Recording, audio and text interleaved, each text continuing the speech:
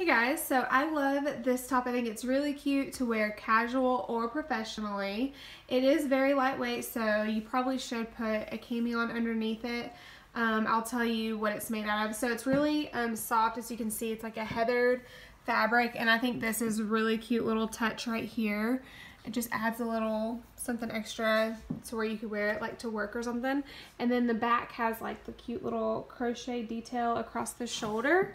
And I think it's very slimming how it just is made where it goes up, and it's just cute, especially to wear like with jeans or something. So let me tell you what the material is on it.